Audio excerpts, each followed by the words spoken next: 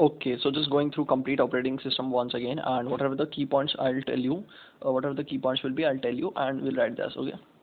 So first of all, operating system, what it is the interface between user and the computer. ठीक है.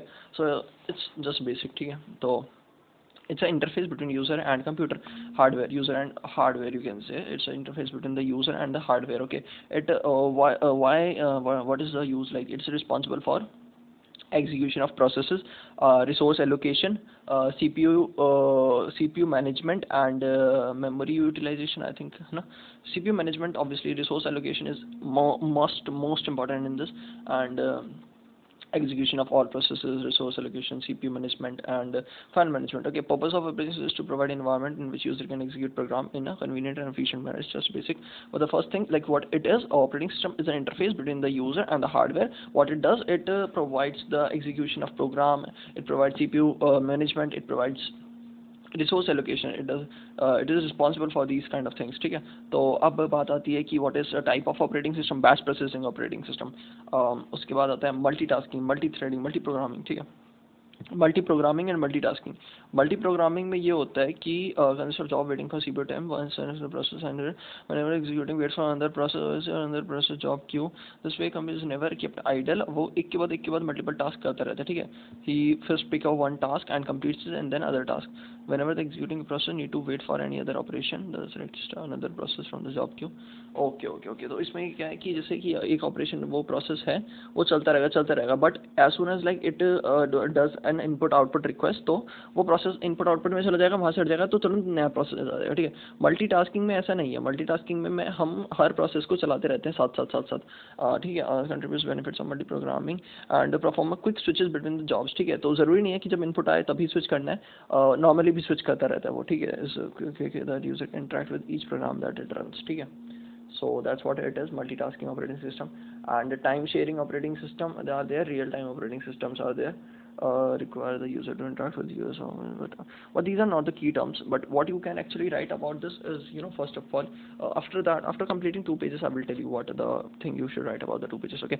So real time operating system, just to know that real time में दो होते हैं, hard real time, soft real time. Hard real time is actually hard on time, like it's very strict about the time. And process. Now let's talk about process. Process is a program in execution. First thing, maybe you should write this. Okay, I'll tell you after the 2 pages. But program in execution. And what process is actually, basic. It's not basic. Basic, unit of CPU utilization. That's thread. But a process is a program in execution, right? And what represents a process? Process is represented by process control blocks. It contains all the information about the process and the value of program. How we get the different processes? The value of program counter tells us the next process to take. ठीक है.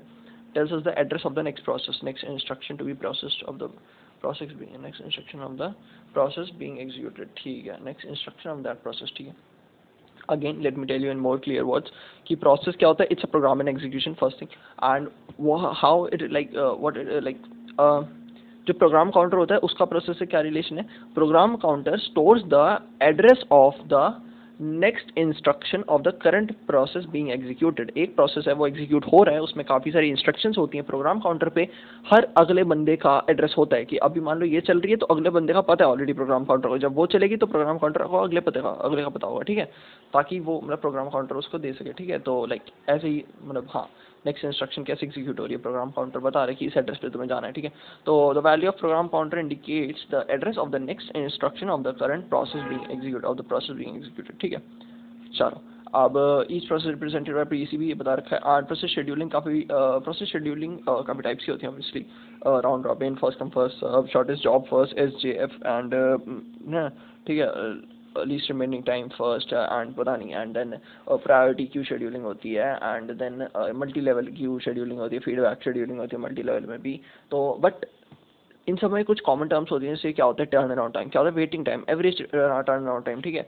Arrival time, completion time, arrival time जब आया, completion बस time की total time कितना चाहिए उस process complete होने में. ठीक है. Time required by process for CPU execution. ठीक है. And waiting. चलो अब आगे बढ़ते हैं. वेटिंग टाइम अराउंड टाइम, ये तुम मतलब ये इतना समझ रहे हो तुम. ठीक है. ये टाइम मतलब पता होना चाहिए बस just. And then let's talk about threads. This is also the other thing which you should write about. So thread is a lightweight process. ठीक है. what it is a basic unit of CPU utilization. ठीक है. A process can have multiple threads, and a process can perform multiple tasks using the multiple threads at the same time by including the including multiple thread. ठीक है. A process can perform one task at more than one task at a time. ठीक है. Process क्या है, अभी हमने पढ़ा कि प्रोसेस क्या है कि प्रोग्राम इन एग्जीक्यूशन, तो एक प्रोग्राम चल रहा है वो प्रोसेस है, पर एक प्रोसेस एक टाइम पे काफ़ी एक से ज़्यादा भी टास्क कर सकता है. टास्क एक छोटी चीज़ है, ठीक है, वो कर सकता है. एंड व्हाट हाउ कैसे कैसे कैसे कर सकता है, by using the concept of multiple threads. ठीक है. अब प्रोसेस अपने आप को डिवाइड कर लेगा, मतलब कुछ कुछ थ्रेड्स में, तो डिवाइड नहीं करता. प्रोसेस अलग चीज़ है, थ्रेड अलग चीज़ है. मतलब ऐसे कह सकते हो कि हाँ, कि एक प्रोसेस है, उससे लिंक है काफ़ी सारे थ्रेड, और उसके थ्रू छोटे छोटे टास्क हो जा रहे हैं. ठीक है. अब what thread is has its own. अच्छा, थ्रेड के पास कुछ अपनी प्रॉपर्टी होती है, कुछ शेयरिंग प्रॉपर्टी होती है, क्योंकि एक प्रोसेस से ही एक प्रोसेस हमारा मल्टीपल थ्रेड्स हो सकती हैं. ठीक है. मतलब प्रोसेस को कह सकते हो मे बी कि तुम डिवाइडेड है थ्रेड्स के बीच में. ठीक है. काफ़ी सारे थ्रेड मिला के एक प्रोसेस बन रहा है, ऐसे कह सकते हो may be. I don't not sure. Process can perform more than one task by including multiple thread. Process अपना थ्रेड बना लेते हैं, ये कहना बहुत ज़्यादा सही होगा कि प्रोसेस अपना थ्रेड बना लेते हैं. अब ये थ्रेड में प्रोसेस क्या करता है कि प्रोसेस के पास अपना कोड है, अपना रजिस्टर है, अपना अपने रिसोर्सेज हैं प्रोसेस के पास, अपने मेमोरी है. अब ना इसमें से स्टैक है, ठीक है, मेमोरी. तो अब इसमें से क्या क्या चीज़ प्रोसेस एक थ्रेड को देता है, लाइक जो थ्रेड के पास भी अपनी इंडिविजुअल होती है एंड जो थ्रेड कॉमनली शेयर करता है. तो first of all the things which thread individual thread has something like register, set सबका, स्टैक और प्रोग्राम काउंटर, तीनों का सबका अपना अपना होता है. ठीक है, हर थ्रेड का. But what thread share is just common resources, like memory हो गई, एंड देन लाइक नहीं, मेमोरी नहीं यार, मतलब रिसोर्सेज शेयर करते हैं, just you can say resources with other threads of the process, same process. ठीक है, other threads of the same process. Process के थ्रेड्स होते हैं, सो resources the code section, data section and files and signal. ठीक है. Code share कर सकते हैं, डेटा शेयर कर सकते हैं, एंड फाइल्स एंड सेक्शन. ठीक है. सो दिस वाज इम्पॉर्टेंट कि थ्रेड क्या होता है. It's a program in a lightweight process, and it's a basic unit of CPU utilization. And multiple thread is a process can perform multiple tasks at a time by including multiple threads. And thread के पास कुछ कुछ चीज़ अपनी होती हैं, register, set, stack और program counter, कुछ चीज़ें वो शेयर करता है. These are resources, data, code और फाइल्स एंड सेगमेंट. ओके, अब बात करते हैं नोट. अब थ्रेड में अब थ्रेड बनता कैसे है, मतलब अगर थ्रेड अपना चाइल्ड प्रोसेस क्रिएट कर सकता है by using fox system call. ठीक है. अगर n बार चलाओगे तो 2n-1 मैक्सिमम चिल्ड्रंस को तुम बना सकते हो. ठीक है, नॉट 2n, क्योंकि ऐसा नहीं है कि हर फॉक कॉल से 2 ही चिल्ड्रन जनरेट होंगे. थ्रेड और introduce system call of process with n Fock system calls. एक प्रोसेस है जो कि n फॉक सिस्टम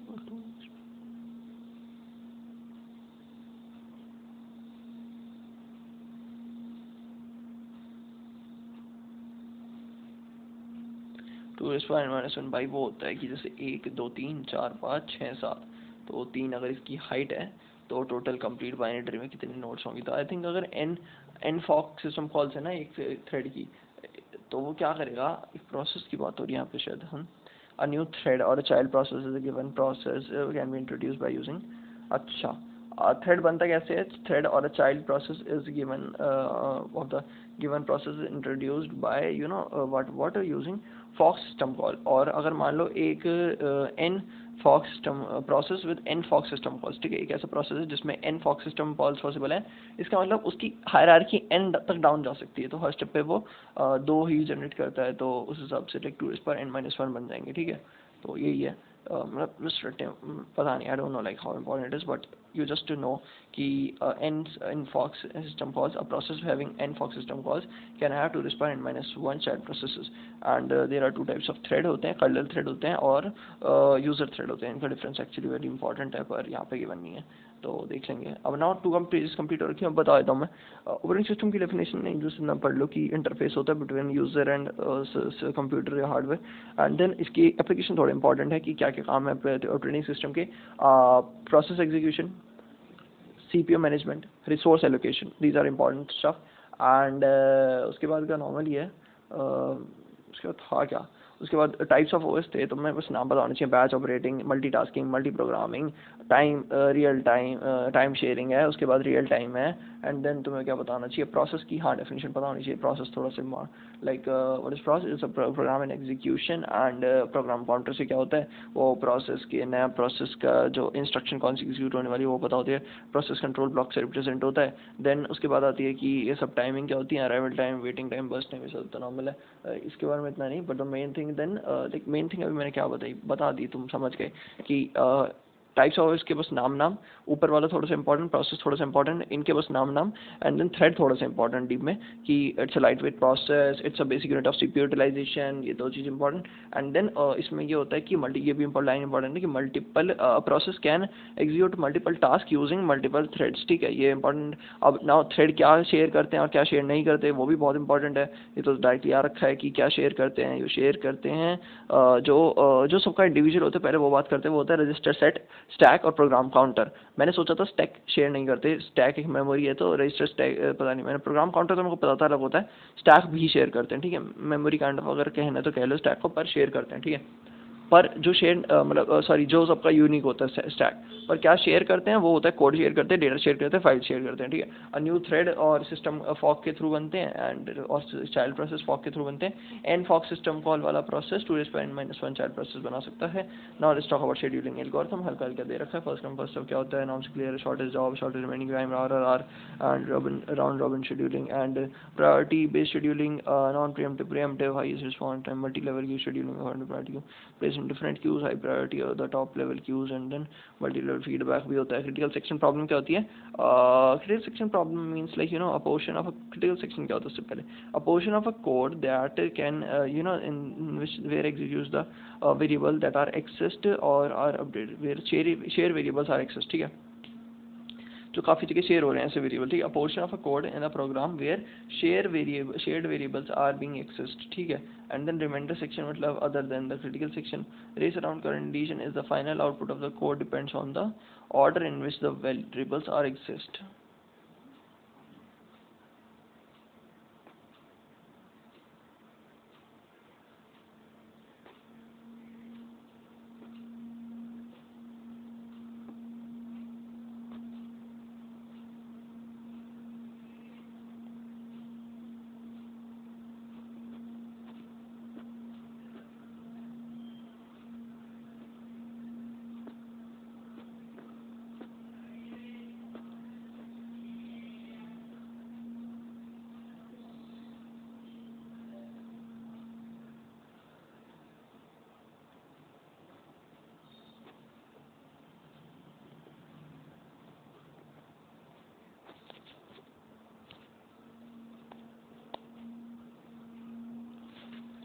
चुपके हो गए, सेकंड पेज हो गया, थर्ड पेज हो गया, अब second fourth page is very very important भाई, critical section problem is very very important.